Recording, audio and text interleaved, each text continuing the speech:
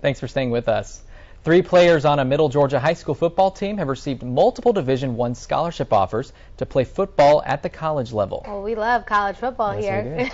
41 NBC's Tucker Sargent visited Westside High School and has the details in this week's Sports Spotlight. Brian Whitaker, Shannon Smith, and Jalen Lawrence will all continue their football careers in college.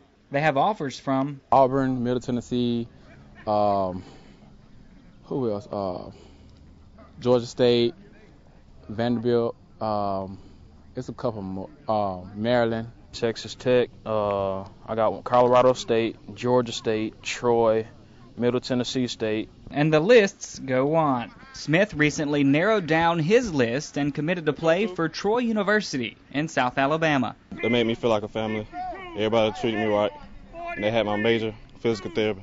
Speaking of academics, these guys don't play games.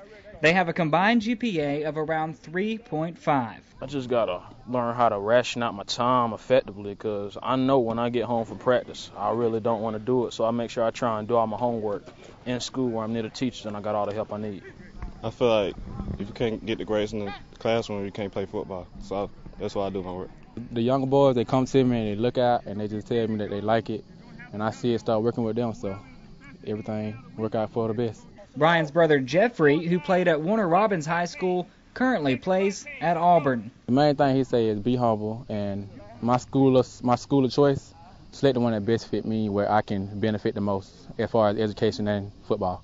3 young leaders will begin their college football careers next fall, but not before they play one last season at Westside High. We had a potential to be great. If we come to practice, work hard, stay focused, we'll be great during the season. I just want the fans to come out and watch us do our thing. For Sports Spotlight from Westside High in Macon, Tucker Sargent, 41 NBC News.